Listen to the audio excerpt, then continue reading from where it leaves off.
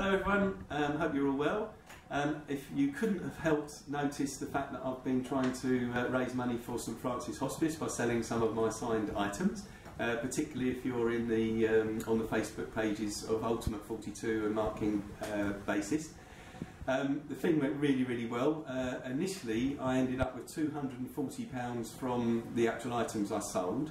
Rob, the lady who I work for, doubled that to £480, and a friend of mine gave me the last 20 quid, so we ended up at £500. I'd like to thank everybody that actually made a bid, because technically you all contributed to getting to the final total, but the people that actually won were Gary in Preston, Ronnie in Stavanger in Norway, Claire out in Adelaide in Australia, Rob up in Colchester, and I do want to just mention Rob very quickly because Rob paid £19 for the poster but actually sent £30 directly to St Francis Hospice, so thank you very much for doing that. Now, I have two people here that paid an awful lot of money for a bit of plaster. Basically, I've got Jane and Gordon, who, if you watch the clip at the Brentwood Festival, actually proposed in front of us all. Jane, how did that actually happen? Well, we were in the front row and I'd tweeted a picture to Mark earlier on in the afternoon, and he looked at it about 8 o'clock that evening, and I just, for some reason, I just had this idea that it would be a fantastic idea if Mark could announce a proposal on the stage. So I tweeted him, and Gordon's got the tweet there on his phone, and Mark, after a couple of songs, came on and announced it.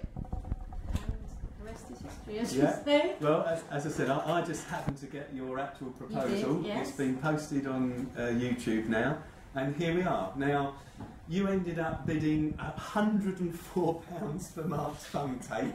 Why did you do that? I suppose once you got the bit between your teeth, you can't not do it. It's it meant an awful lot. Obviously, we didn't catch it on the day, even though we did wonder whether it was meant for us. Yeah, I've seen that as well, yeah. But it's for a great cause. At the end of the day, I don't mind whoever was bidding against us. It's not a problem. I initially put a £100 bid down, intending fully to make a donation of £100, whatever the sum was that we actually had to pay for the tape. So it stopped being really a sentimental value and really became the fact that we just wanted it. Yeah. We're going to get it framed. We're obviously going to try and get a signed photograph from Mark and make some memento of it that we can pass down in the family. So £104 is nothing really, for what it means to us in the day. Well, it certainly means to me. Jane knows how much of a fan I am. So it does mean a lot for us. And then I thought the drumstick had gone for too low, so I bidded for that as well. Excellent. Again, I'd up my bid to £200 for the thumb tape, so I was determined to get it. So as a memento, I've got the drumstick as well, and I've brought the cheque up with us from Sunny North today. I'd just like to say about the cheque as well. They bid about £140 for these items, but they've actually sent a cheque to St Francis Hospice for £200.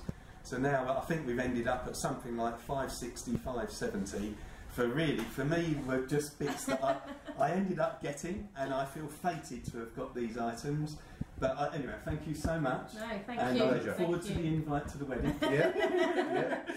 Hopefully Mark King can be best man. Yes, Mark, now you've started something. You're the one that made them propose, or not made them propose, but you did, as you always do, Mark. You for us fans, you really do look after us, and we all appreciate that. Thank you so much. And as you know, on all our clips, there's only one way to say the end of the clip. There is.